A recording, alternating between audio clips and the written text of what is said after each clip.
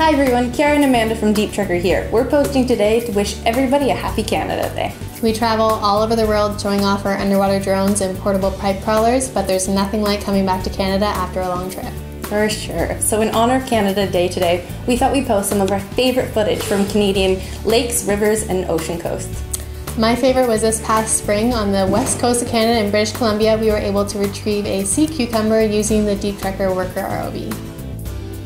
My personal favorite was last fall. We hosted a demo day in Lake Erie for police forces and whatnot. And we actually had a chance to throw a dummy into the water and do a whole search and rescue operation with the Deep Trekker ROV. It was very great and very informative as well.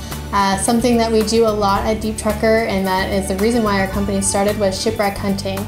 The Great Lakes have thousands of shipwrecks, and we actually just got our own research vessel to do some of the exploring in Tobermory as well of some known and unknown wrecks, so stay tuned for that. Up in Georgian Bay, we also visit a trout farm up there often, and it's really fantastic to throw the Deep Trekker in the water and inspect the nets and see the operation, so that's pretty cool as well. Yeah, it's really neat to see that many fish swimming by your camera.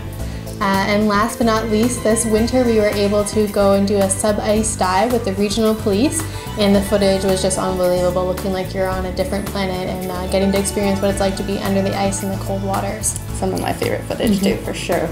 So that's some of our favorite moments in our Canadian waters. We hope everyone gets out this weekend to discover the underwater world, and we also wish a happy Independence Day to our neighbors to the south on Monday.